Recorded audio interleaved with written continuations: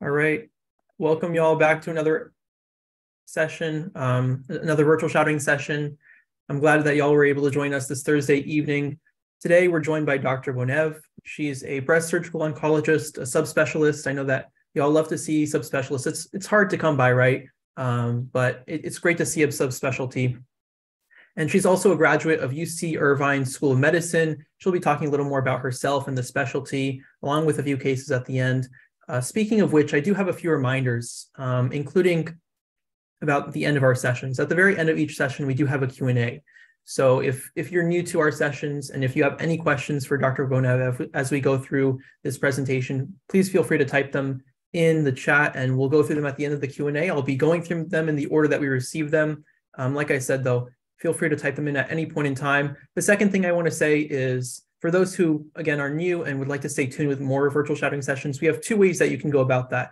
Either you can follow us on Instagram where we post our flyers, and that's likely how a lot of y'all have heard about us or heard about this session, particularly through through our flyers, either from an advisor or maybe our Instagram page. And then the second way you can do that is through our email listserv, which again includes our flyers. It's a weekly email. It includes the next sessions for the week, and we have sessions on Mondays and Thursdays.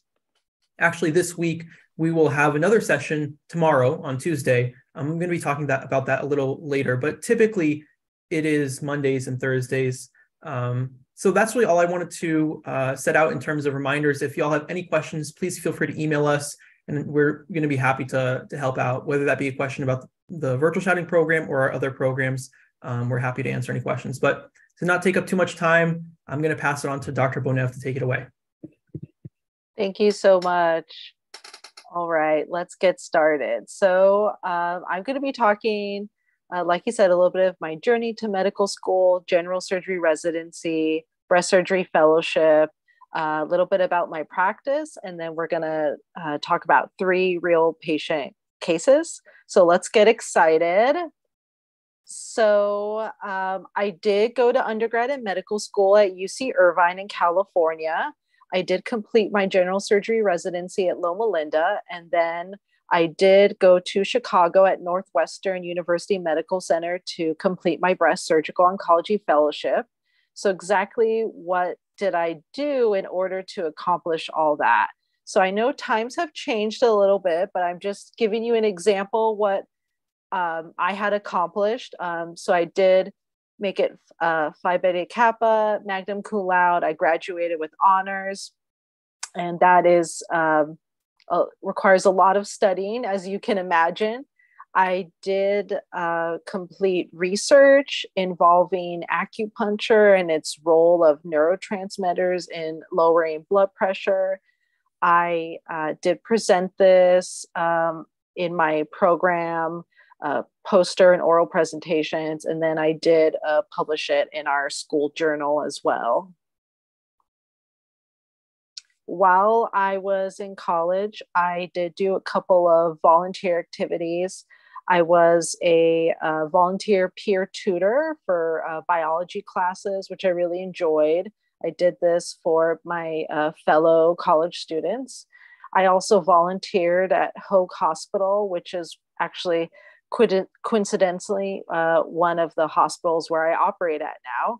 And I was a volunteer where I rotated through different parts of the hospital, helping patients and the staff and just learning more about medical care. And then as I progressed in the program, I ended up getting a leadership role as a rotation coordinator. Concurrently, I also volunteer at a free medical clinic that was nearby called Share Ourselves. And I also volunteered not only in the medical clinic, but the social services clinic. So I got to see a lot about the underserved population in Orange County. So the MCAT was really important when I applied.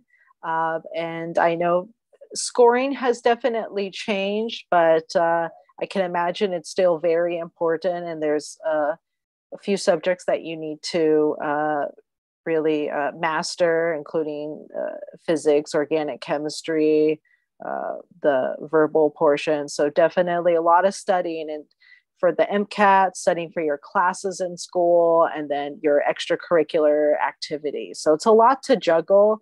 So time management is very important. So, we were all so excited to get into medical school. And when I applied, I believe the admission rate was 47%. So let's say it's around 50%. And it's definitely very competitive.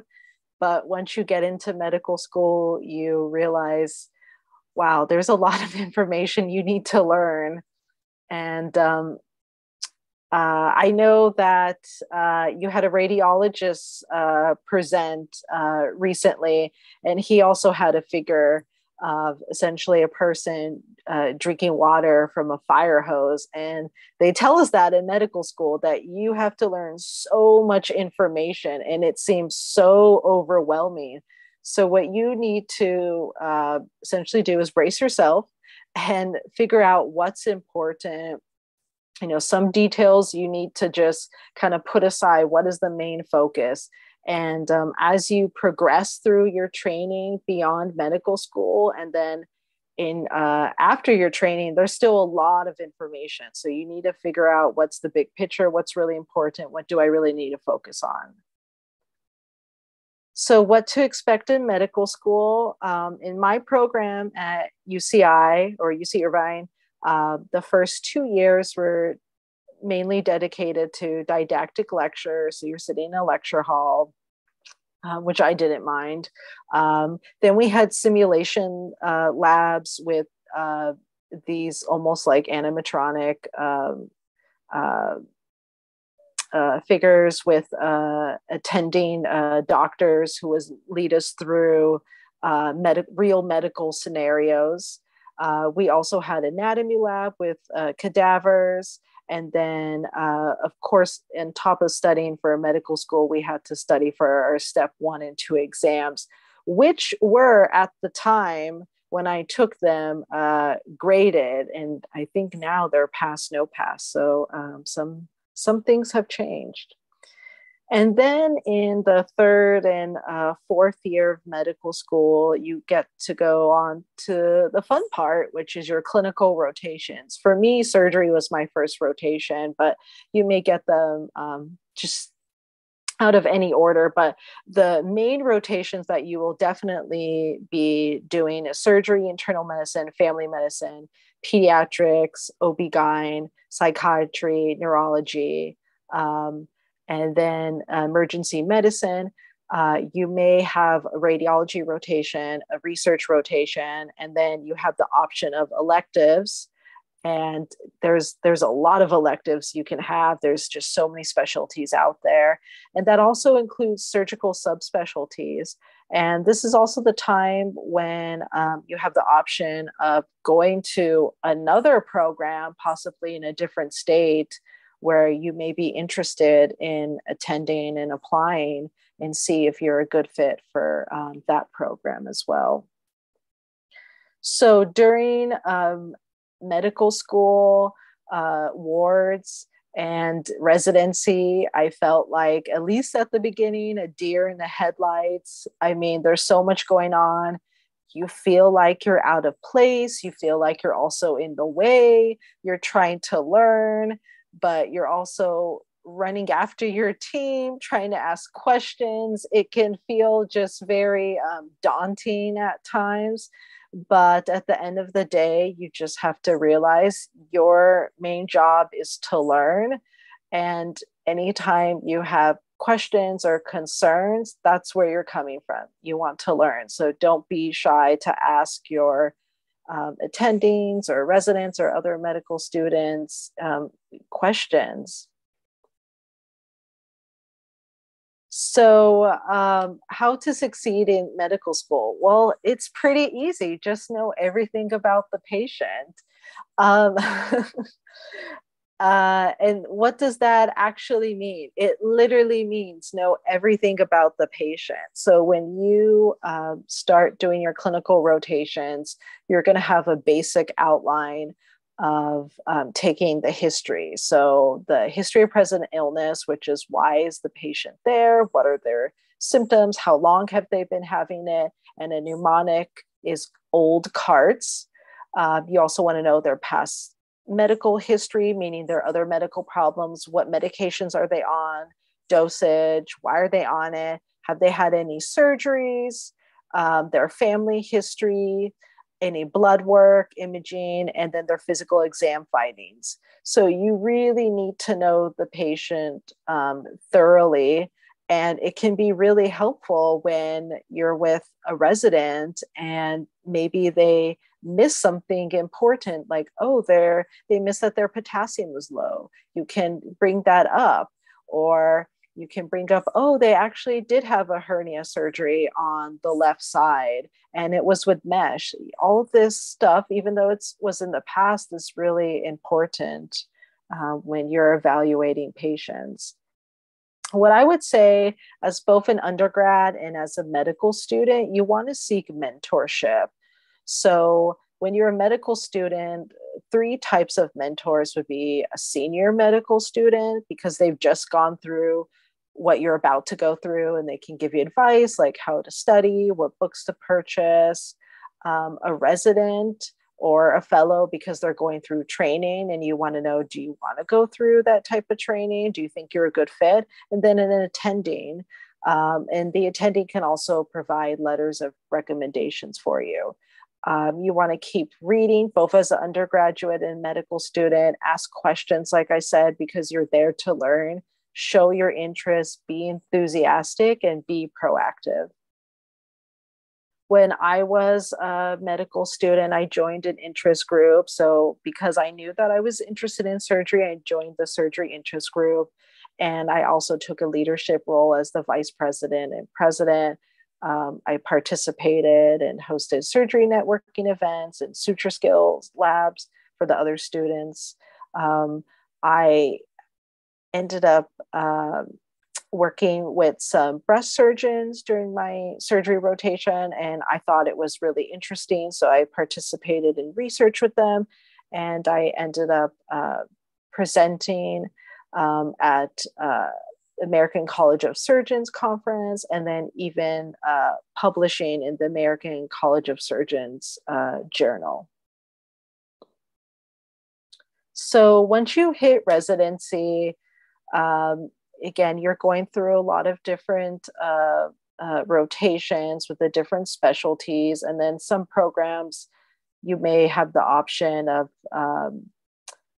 rotating on other specialties, but the main core rotations are going to be trauma surgery or acute care surgery, bariatric and or minimally invasive surgery, pediatric surgery, vascular, colorectal, surgical oncology, which does include breast surgery, gastroenterology, because you actually have to learn how to do endoscopy, so upper endoscopy and colonoscopy, and you actually have to get pass simulated exams as part of American Board of Surgery.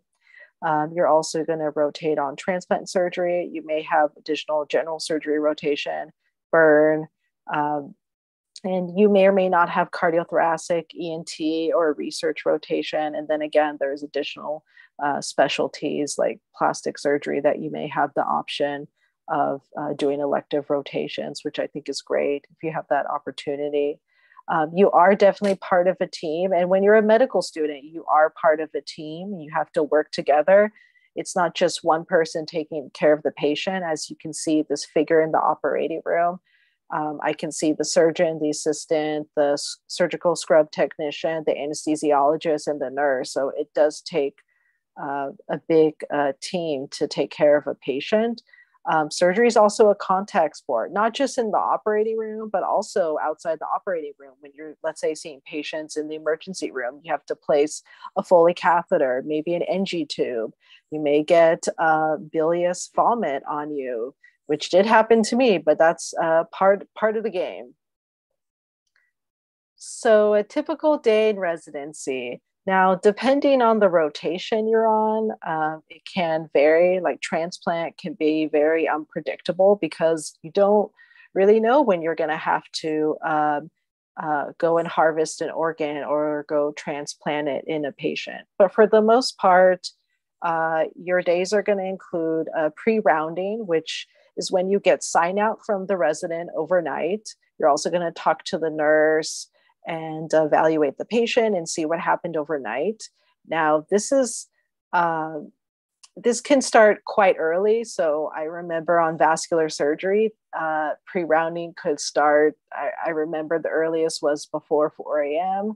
But usually I would say around 5 or 6 a.m., probably around 5-ish is a typical pre-rounding time. Then you're going to round with either your chief resident and or fellow and or attending. And these could be multiple separate rounds or just one round. And what rounding is that you're seeing the patients, evaluating them, going over their blood work, any imaging they have, do a physical exam, and discuss a plan. After rounds, you're going to correct their potassium if it's low, put in orders, discharge patients. At the same time, you're also going to have to go to the ER to see consultations. You may have to run over to clinic, see patients as well. Then you have to go to the operating room. You have to write notes for all the patients you saw.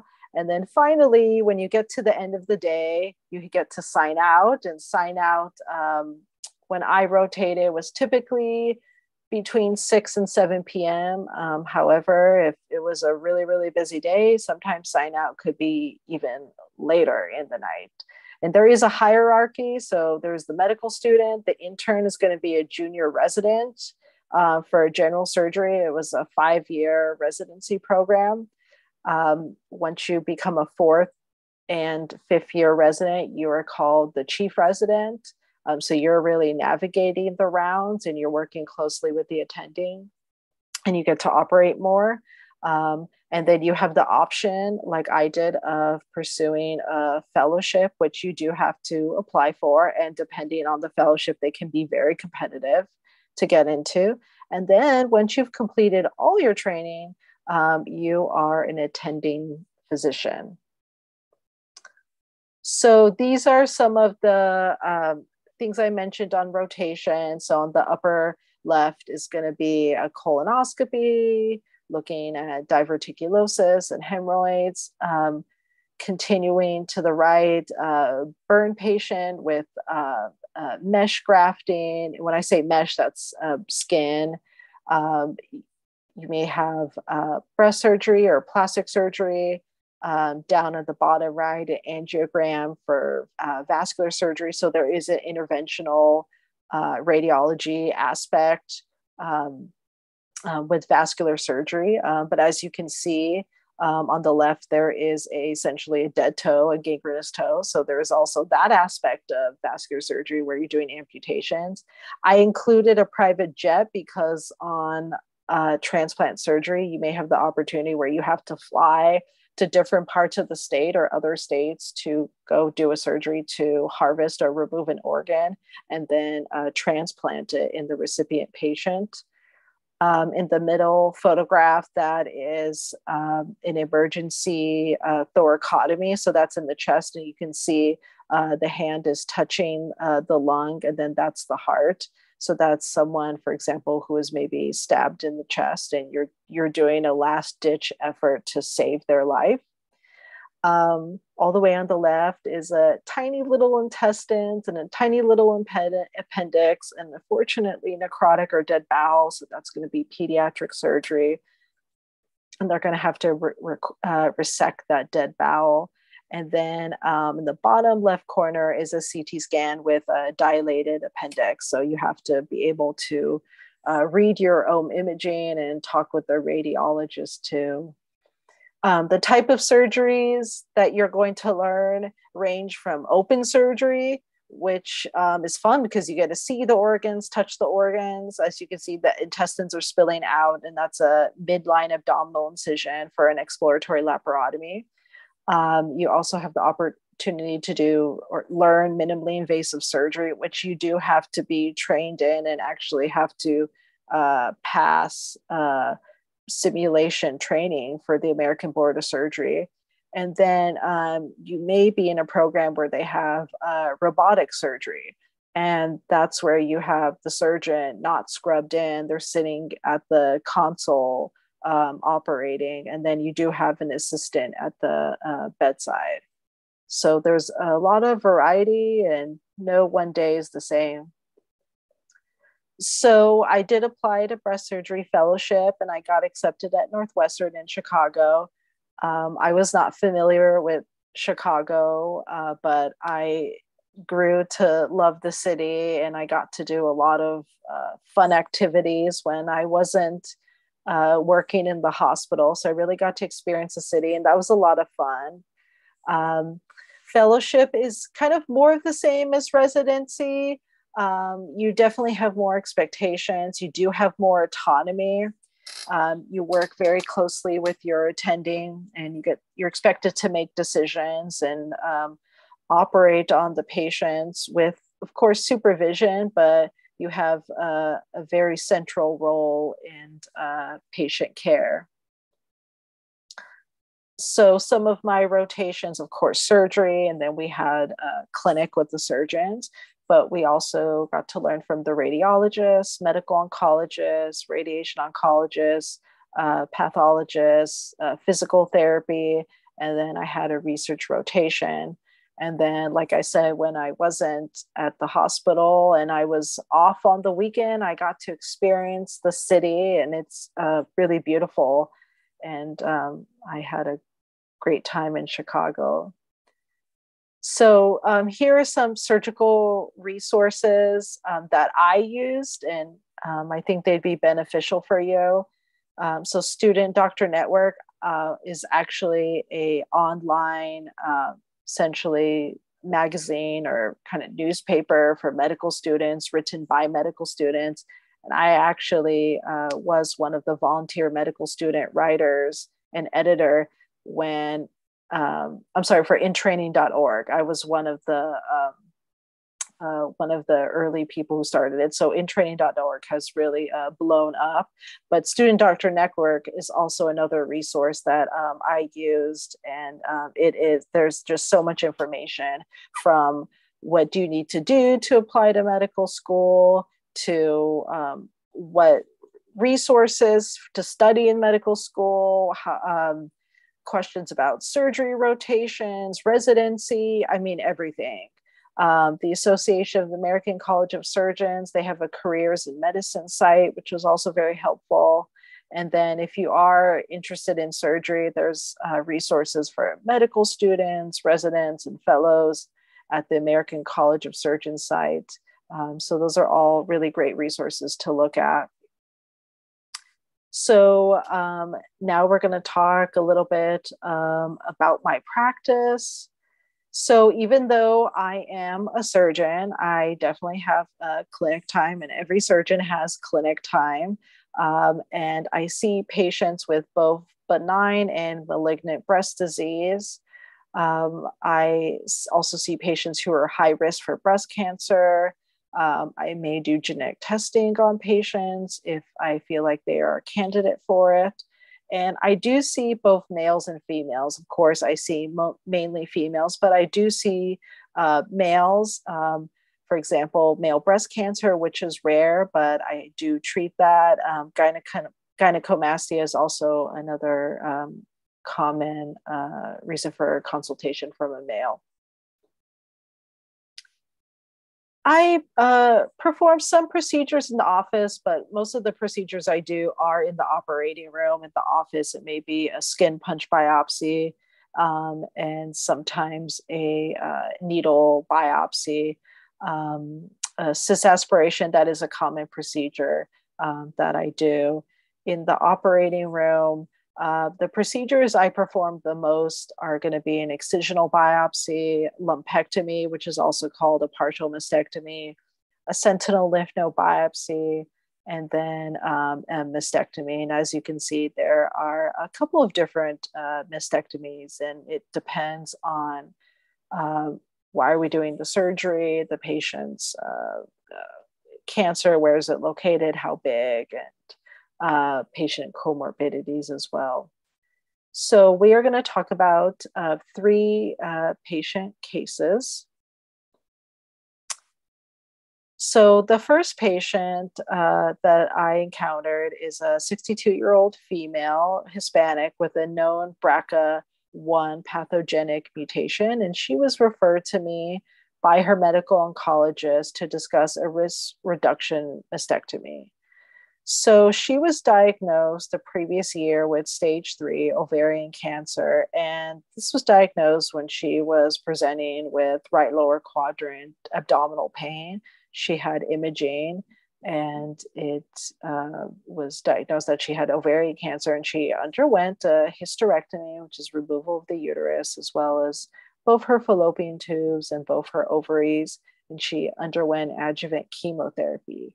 Because of her diagnosis, genetic testing was initiated, and she was found to have the BRCA1 mutation, which does have an increased risk of breast cancer. And we'll talk about that in the next slide.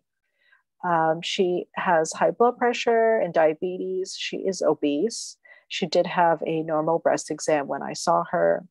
In terms of her family history, nothing that really points to concern for ovarian cancer or breast cancer, but because of her genetic testing results, her daughter was tested. She was found to be BRCA1 mutation positive. So that will definitely affect her daughter as well.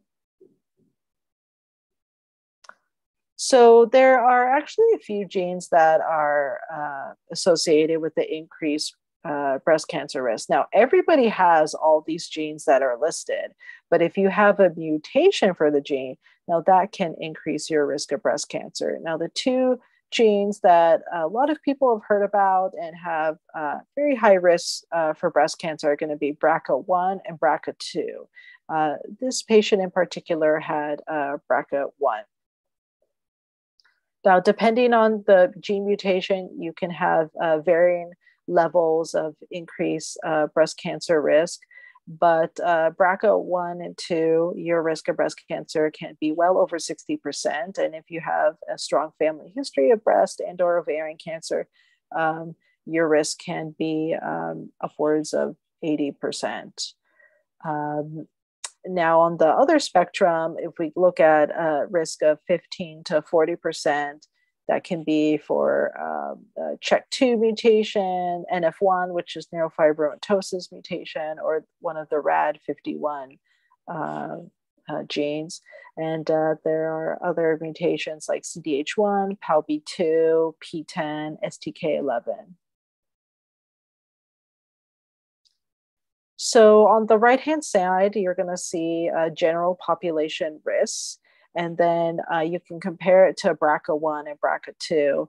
So for both BRCA1 and BRCA2 mutations, the risk of breast cancer, like I said, is over 60%. There is a risk of male breast cancer in both, but it's higher for BRCA2. There is a risk of ovarian cancer, but higher for BRCA1. There's a risk of pancreatic cancer, but higher for BRCA2. And then there's also risk of prostate cancer, but higher for BRCA2.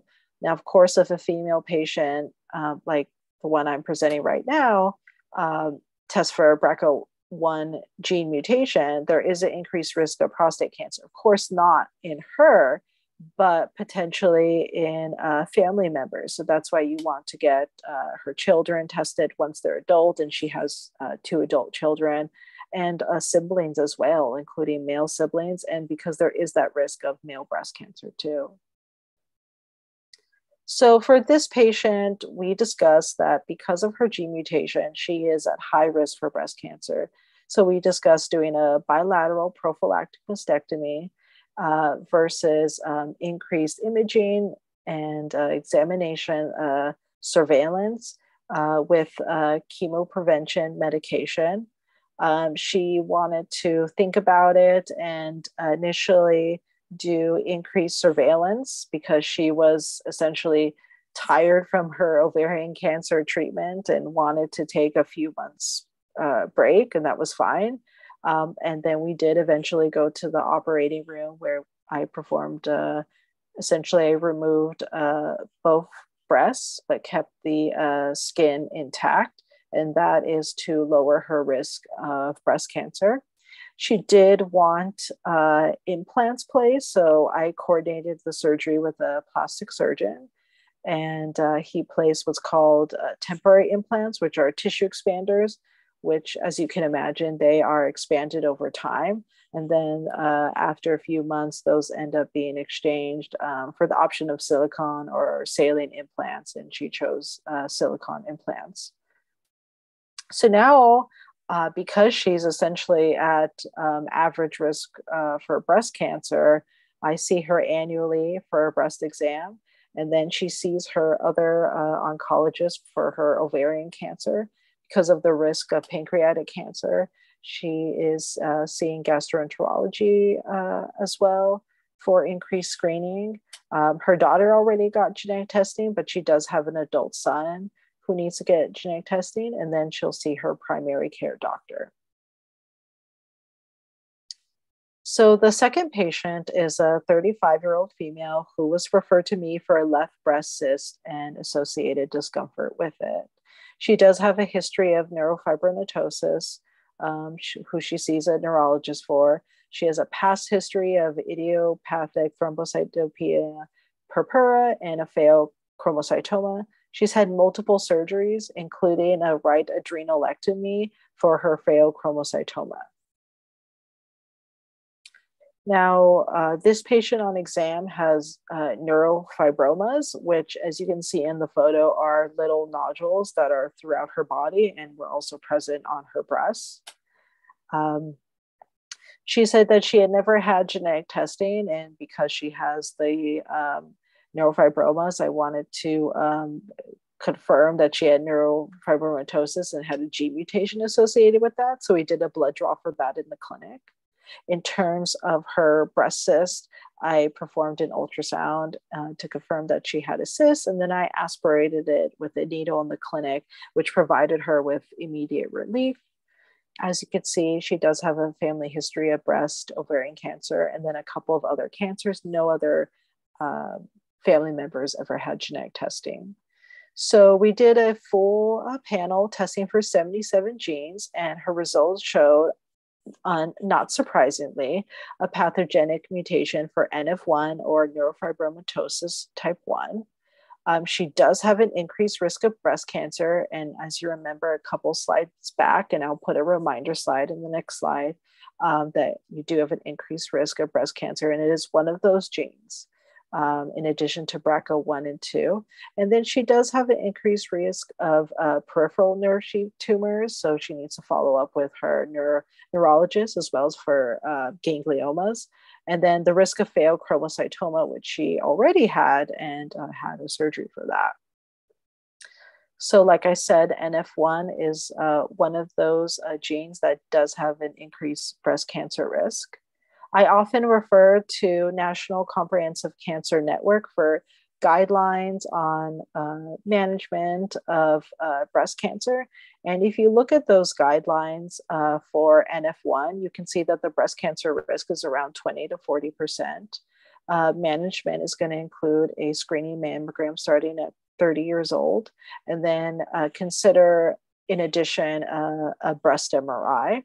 Interestingly, the data does not support increased breast cancer risk after 50 years old, and evidence is insufficient for risk-reducing mastectomy, but you manage it based on a patient's family history. So once we got her genetic results back, that led to her questioning her family members and digging deeper into her family history, and discovering that, there is a lot of family members with breast cancer as well as multiple other cancers. And in light of these cancers and her results, we definitely want her family members to get tested. We discussed the implications of the diagnosis, and because of her extensive family history and her genetic results, she decided to proceed with a prophylactic bilateral mastectomy. In this case, we were able to save not only the skin, but also the nipple, and you can see the difference. With a skin-sparing mastectomy, which is what my previous patient had, her nipple and areola were removed. However, this patient got to keep it. She wanted reconstruction, so the surgery was performed with a plastic surgeon and implants were placed. Now that we've reduced her risk of breast cancer, I see her on an annual basis for a breast exam. Like I said, we want her family members to get genetic testing. And with some of the genetics company, like Ambry and I believe Myriad, patients who test positive for pathogenic gene mutation, their family members can get testing for free within a certain time frame. And then we want her children to get tested. However, they are school age, so we want to wait until they're adults. And then she needs to definitely follow up with a neurofibromatosis specialist and then her primary care doctor. So the last case is a 70-year-old lady who was referred to me after she had a mammogram that showed left breast calcifications that were suspicious and showed atypical ductal hyperplasia on biopsy, which I'll talk about in the next slide. She did not have any breast complaints. She was currently working as a flight attendant and has been doing so for over 40 years. She was taking hormone replacement therapy for 30 years. She did have one surgery, which was when saline breast implants were placed for augmentation in 1997. No family history of breast or ovarian cancer. On exam, she had the implants, but otherwise benign breast exam. Now, atypical ductal hyperplasia is not a breast cancer. It's not a malignant lesion. However, we do recommend typically when patients have this diagnosis on biopsy to undergo an excisional biopsy, so removing the area because there is a risk of around 20% or maybe even a little bit higher of finding malignant disease or cancerous disease, and that would be ductal carcinoma in situ or DCIS, which is stage 0 breast cancer, and to a lesser extent, invasive ductal carcinoma. So we want to exclude these diagnoses by removing the area.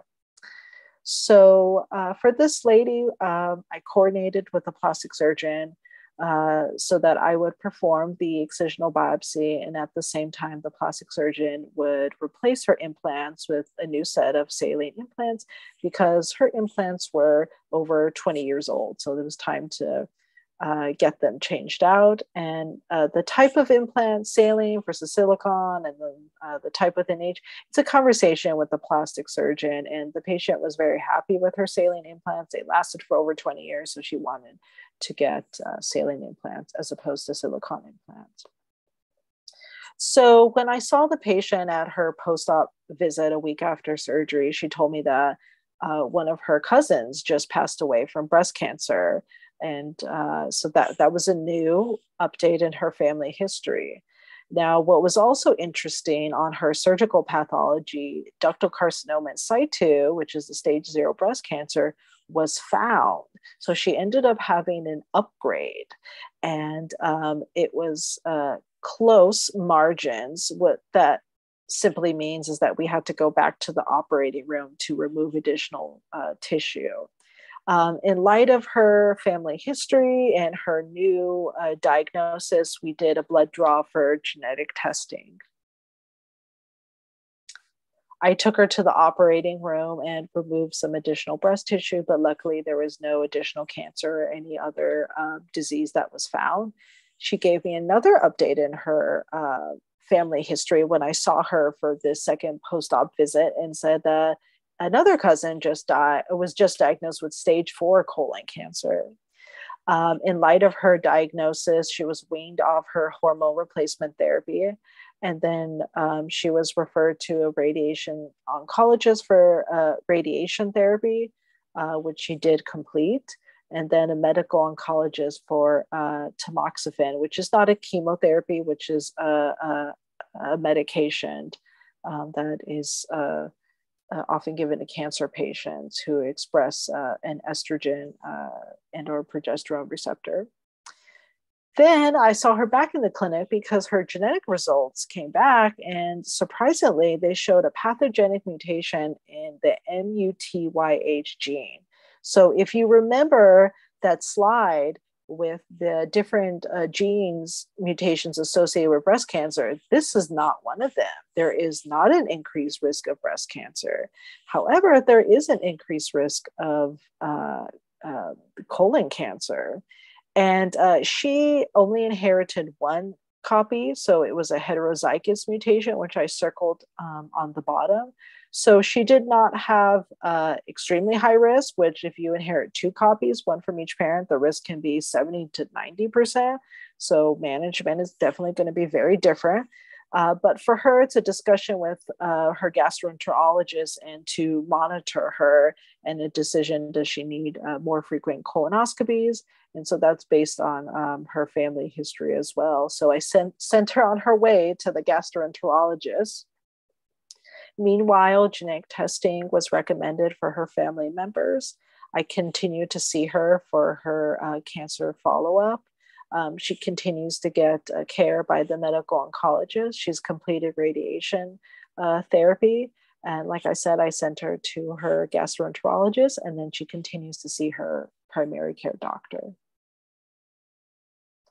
So some conclusions from these cases. About, or at least 10 to 20% of breast cancers are actually hereditary. And that's why we do genetic testing in a lot of these patients, because we're looking for gene mutations associated with cancer. And if someone does not have a diagnosis of cancer, but we do genetic testing because we feel like they are high risk, and we found that they have a gene mutation, that we can essentially do increased surveillance on them so that we can catch a potential cancer earlier. As you can see, genetic testing results can affect management and screening of not only breast cancer, but other cancers as well, and can affect their family members and leading them to get testing. And should they have positive results, it could affect their health management as well. And testing as well as cancer care requires multidisciplinary management. As you can see, it's oncologists, gynecology, the primary care doctor, and then of course the surgeon. And then in some cases, plastic surgeon if reconstruction is requested by a patient. So this concludes my presentation, and I am open to any questions you may have. Well, first of all, thank you for gathering this presentation together. It's really nice, like I said at the very start, to see a subspecialty. Not something that we see very often in general, right, with shadowing. So it's always great to get that exposure. First question I wanted to ask is, what pushed you to become a volunteer teacher, and how do you think that made you a better physician overall? For me, I just honestly really enjoyed teaching. I was just really passionate about it. I thought it also helped me learn. It helped me come up with different ways of remembering the information. I got a lot of fulfillment from teaching, and I really enjoy it. And that's one of the reasons I'm doing this talk, because I enjoy reaching out. And, you know, even if someone is watching this talk and they're not interested in surgery, but they can at least hopefully get some tips from it and give some perspective, what medical school is like, medical training, and all that. Earlier in your presentation, you discussed quite a bit about your undergraduate years, the activities particularly. Is there anything that you would say that you would have gone back and redone, or possibly a missed opportunity that you saw that you would encourage students listening in to take that you didn't initially take? I think I really accomplished everything I wanted to do.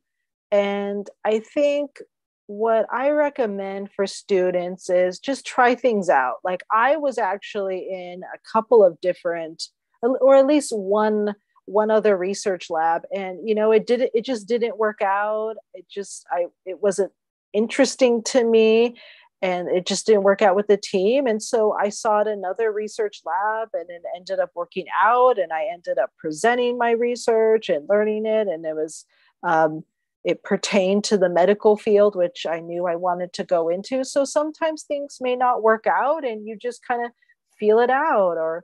or, ask some advice, and it's okay. It's trial and error. If you were to compare generally surgical subspecialties to general surgery as a specialty separately, would you say that there's any differences in the work schedule between those two domains? So I would say yes. So if you're comparing general surgery to, let's say, breast surgery, for example, so with a general surgeon, you can definitely do breast surgery. It is part of your training, but you're going to be doing a lot of other surgeries, and you're going to be doing a lot of gallbladder removals, which is cholecystectomy, colorectal surgeries, appendectomies. The call schedule, the work-life balance is definitely more intense than breast surgery. I feel longer hours. Now, if you were to compare general surgery to transplant surgery, general surgery may be a walk in the park, because transplant surgery, like they say, feast or famine. I mean, it can be extremely intense. And I can give an example where maybe during the day there wasn't much going on. We were able to do our rounds. We took care of all our patients on the ward. And then that's when your pager goes off around maybe 10 p.m. And that's when you're off going, being driven to some hospital you've never been to, harvest an organ, and then going back to the hospital where you work at and transplanting the organ. And next thing you know, it's 2 p.m. and you're wondering, when do you get to go home? Yeah, it is definitely rough in surgery in general, but I appreciate that distinction there. The next question is regarding fibroadenomas. So would you say getting something like that would make a patient more likely to get cancer? Would it be a disposition or a risk? So that's a good question. So if I see a patient with a fibroadenoma, there's a couple of things you want to do. You want to do a physical exam. You want to get imaging, which is often an ultrasound, confirm that it really does look like a fibroadenoma. And then you want to get a biopsy to confirm the diagnosis. Now, if the patient has a small fibroadenoma, like around, let's say, a centimeter, less than 2 centimeters, and it's not bothering them, it's not growing, then you can essentially just leave it alone. And fibroadenomas are essentially perpetuated by hormonal changes. And you're going to see it in younger patients. So I've had patients, teenagers, with actually pretty large fibroadenomas, which I had to remove and operate on because they were growing and they were 4 or 5 centimeters. But as you get older and your hormone levels go down, you stop having periods, those fibroadenomas, it would be quite rare to see. Now, if you have a fibroadenoma that's growing, or I had some patients that are 4 or 5 centimeters, there is a potential that there could be a cancer being essentially hidden within that mass that you're missing. So in those instances, one of the reasons we want to remove them, not only because they're so large, is because there's potential that something is being harbored inside. And our next question is about any possible fear of, opening bodies, seeing organs, touching blood. Was that applicable for you? And if so, how did you overcome that? For me, no. So when I remember at Hoag Hospital, I was volunteering on the wards, and I had never been in the operating room before. And I was wondering, oh, how am I going to act? And it was great. Like, I loved being in there. And I remember when I was a medical student, I think one of my attendings said, when you're in the operating room, make sure you touch the organs, you feel them, see the texture of it. Of course, you ask for permission first, because you may never get that opportunity again. And I was excited because it's what you read in the book and what you see in the textbook, but then what you actually see and feel in the operating room is something completely different, and it really enhances your experience. So for me, I just loved being in the operating room. So I knew that surgery was the right path for me. Now, if you're terrified of blood, you think it's disgusting, you don't want to be around the intestines or anything else, then maybe rethink surgery. Yeah, it is the truth. They have some motor and general like physical barriers sometimes to some specialties, surgery obviously being one of them. Yeah. Our next question is, were there any parts of the general surgery residency rotations that you just didn't like at all? Were there any particular, I guess, subspecialties, right, that you just didn't want anything to do with, but I know that you obviously were attracted to breast surgical oncology. Right. Yeah. So, I mean, like I said, in general surgery residency, you have to go through all these other rotations, whether you like it or not. And I mean, most part, I'm just, hanging in there, doing okay. But I knew that, I'm not going to go into vascular surgery. I'm not interested in this. I'm not going to go into transplant. It's just not for me. However, those rotations are still important because you're developing your surgical skill set. You're building that foundation of how to operate. So even though I do exclusively breast surgery, techniques that I learned in training, I still use it in the operating room. For example, when I'm doing a breast surgery and let's say I hit a blood vessel and now there's a lot of bleeding and it's just squirting in the air, don't panic. But I know exactly what I need to do to handle that because I learned how to do that through my training. So I will say, some of the rotations like vascular, transplant, very intense, very long days, not that enjoyable at the time, but looking back retrospectively, it's like, it wasn't that bad. Yeah, it is all worth it in the end. You just have to get to that certain point. Yes. And then we're going to maybe wrap it up with a few last questions. The next one being, Sure. What was the impetus or the interest or the motivation, I guess, behind subspecializing? Did you ever consider just sticking to general surgery? For me, when I was a medical student, my first rotation was surgery. And I did orthopedics. It's just whatever they assigned. It was orthopedics, vascular. Then I had surgical oncology, and I worked with a couple of the breast surgeons, and I loved working with them. I thought, first off, they were great people. I thought they were great surgeons. I thought they were great with the patients. I enjoyed being in clinic and learning from them, and they let me examine the patients. I loved being in the operating with them.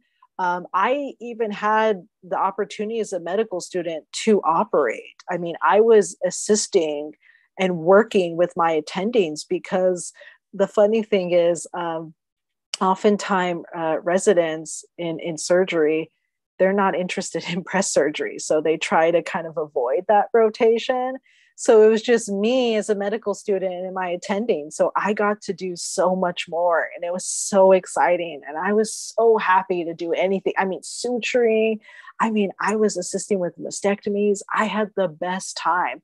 And it also helped me know what I was getting myself into. And I was like, I love this. I also enjoyed my research projects. And I was just so passionate. And I really loved the continuity of care I had with the patients. When you think about it in general surgery, a lot of times, for example, someone comes in, their gallbladder's inflamed. You remove their gallbladder. You see them after surgery, and that's it. Some people, that's fine. I do like that I develop a relationship with my patients. For example, today I had a couple of patients who I operated on for cancer just over a year ago. And it's great to see them after they've completed all their treatment. They're doing so well in life. They're so happy. Everything's healed up very nicely. They have great cosmesis. And it's just nice to see them come full circle. That is a great point. I didn't even notice that nuance, right, between general surgery and a subspecialty like breast surgical oncology. That is definitely a great point. Last question being about residency. So when you were in the application season for residency, did you notice anything particular to breast surgical oncology that was really emphasized by program directors that they really sought out in applicants? So when applying to a fellowship, a couple of things were important. Um, you really want to try and do research in breast, which I did as a resident as well. And I ended up presenting that and publishing it. So that makes you stand out. It shows that you're dedicated. It shows that you're proactive. You also want to seek mentorship from a breast surgeon where you can get advice from. They can write letter of recommendation. You may not have the opportunity to work with a breast surgeon in your program, but at least from a surgical oncologist or even a general surgeon who does breast surgery. Those are going to be the biggest things. And I mean, when you're applying, your CV and everything that you talk about in the interview should essentially demonstrate this story of why you want to go into that particular specialty. And you should be able to paint a picture that you're very enthusiastic, you're very proactive, and it should be demonstrated on your application. And that also may be extracurricular activities or presenting your research, like I said, just showing your involvement. I think a lot of that transfers over to really a lot of the stages for application for yes, there's fellowship, residency, medical school. And speaking of which, our last question is, with the application cycle around the corner, it's always every summer for medical school. I remember. There's a lot of students who would leverage any advice that you have for whether it be personal statements, interviews, anything that you think is overlooked or not mentioned enough, not emphasized enough within the whole application process. So, gosh, there's many things, right? Yeah. I'm trying to think back. So one, don't lie. For interviews, practice beforehand. Literally talk in front of a mirror if you don't have someone, but come with some prepared answers because they're going to ask you, tell me about yourself. And that's your opportunity to give a little blurb about yourself and why you're interested in whatever medical school or residency you're applying to. Show that you're interested. Be able to communicate well and try to be eloquent. Personal statements, try to make something stand out, put thought into it, show your interest for whatever you're applying to if you can in your personal statement. And I would say try to write something specific, give an example. Don't do something vague or broad. You want something to stand out. And I would say also just whatever you're applying for, be persistent. And, if things maybe don't work out, you have to self-reflect, self-evaluate. Okay, I did not score well on this exam, or I did not get interviews to these programs. Why didn't I? I need to figure out what are my weaknesses. How can I improve them? Set goals for yourself and set timelines. It can be very overwhelming with all the applications and very stressful and very competitive, but just regroup again, setting goals for yourself, checking in for yourself. And if you feel like you're struggling, seek mentorship either from the counselors in your program or fellow residents or medical students. Ask for help, ask questions, show that you're interested. And it's a long process, so just be prepared, be diligent, and you can get through it. I think that's some great advice to end off on. I do have some last reminders for students listening in. So to our shadowers, if you're interested in earning credit for your attendance today, we have a quiz posted in the chat box and also on our virtual shadowing page. The quiz will be due at 11:59 p.m. Central Standard Time this upcoming Sunday, March 26th. And with that quiz, if you do pass it, 6 out of 10 questions or more to pass, you'll receive a certificate afterwards. That certificate will be sent to the email inbox that you list on the quiz. Let us know if you don't happen to find it in your spam folder. Although if you don't happen to find it in your inbox, please do check your spam folder ahead of time. Like I said, though, feel free to email us if you don't find it in either. And then our next session will be tomorrow. Like I said, we'll have an extra session tomorrow with Dr. Azen. He's a cosmetic and implant dentist. So for our pre-dental students, we wanted to deliver we'll see him tomorrow at the same time, 7 p.m. Central, as usual. I do also want to say a big thank you to Dr. Bonev for getting this presentation together, for her advice. There were a lot of great questions, and we'd love to hear your answers. Thank you again for getting this together. It's really great to see a subspecialty, like I said. Thank you for having me. Absolutely. Absolutely. That's going to wrap it up, though, for tonight. Like I said at the beginning, if you didn't catch it, if you want to hear more about our sessions, either follow us on Instagram or join our listserv. Those are great ways to stay in touch with us.